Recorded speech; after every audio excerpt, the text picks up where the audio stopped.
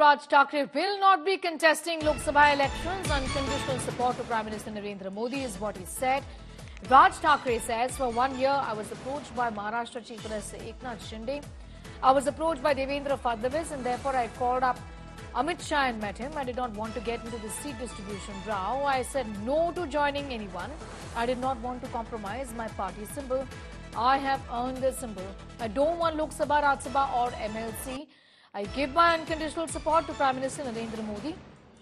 All workers should get prepared for state assembly elections is what Raj Thackeray said in his statement.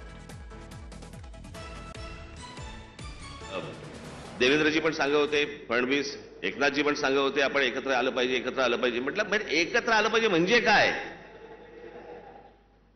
आणि मग त्याच्यात हे सगळे विषय निघाले. मग मी Amit शहांना phone केला, म्हटलं मला जरा भेटायचं तुम्हाला, हे काय मला चाललंय मला समजत नाहीये, एकदा आपल्याशी बोलून मला काय नक्की ह्यांचं म्हणणं आहे ते मला एकदा कळलं पाहिजे. मग आमचं बोलणं झालं तिकडे, मग इथे आल्यावरती आमच्या तिघांचं बोलणं झालं. मग ते सगळं निशाणीवरती प्रकरण आलं. मला काही अपेक्षा नाहीयेत. महाराष्ट्र नवनिर्माण सेना, भारतीय जनता पक्ष, शिवसेना आणि एनसीपी, परंतु फक्त नरेंद्र मोदींसाठी बिनशर्त पाठिंबा देत आहे, हे मी आज आपल्या समोर सगळ्यांसमोर जाहीर करतो.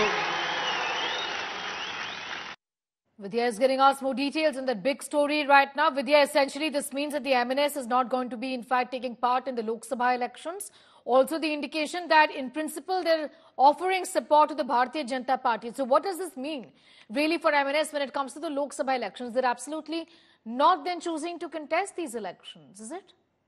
Well, Sneha, if you look at this entire dynamics of Maharashtra, MNS, though trying its best to make its presence felt in the last many years, it hasn't really made its mark. If you look at the civic body elections or even the assembly elections, the MNS hasn't really been doing well.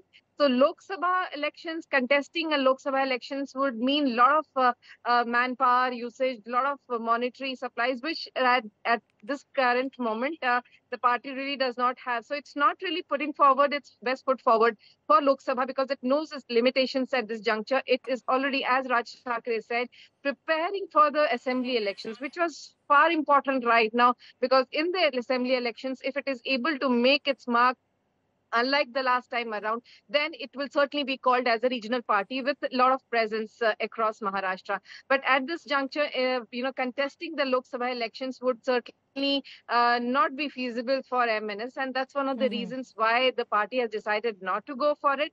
But its voters will, it told its voters that since it's supporting the BJP and the Eknath Shinde government here with Ajit Pawar, the NCP, they should be voting for it. So it's in clear terms, it's asking, the Raj Thackeray is asking his voters to vote for the Mahayuti, but it's all in its organizational structure. It is preparing for assembly elections and trying to make sure that at least this time around it makes a mark, which it has not really been able to do in the last many years. Okay, I'm going to thank you for the moment for getting us up to speed with those details, Vidya, with the inside track of what's brewing as far as the equation between the BJP and the MNS here is concerned.